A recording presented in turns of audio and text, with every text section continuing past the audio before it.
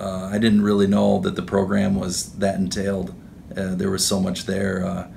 Got the call from Chris there, and I'm excited. I never really thought about it, but you know, it's a cool experience to be named that. It just means so much more to me because it really isn't about me.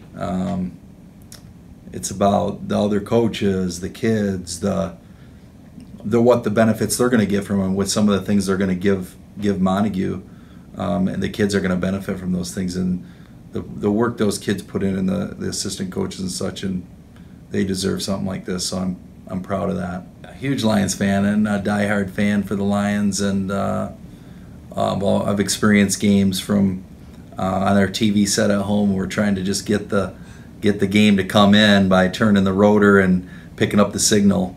From when I was a little kid to now, where yeah, I'm going to games and being at Ford Field, blessed to be there as a coach, to coach in those games. I actually had an opportunity to play for a state championship as a player, and at the time we were in the Pontiac Silverdome.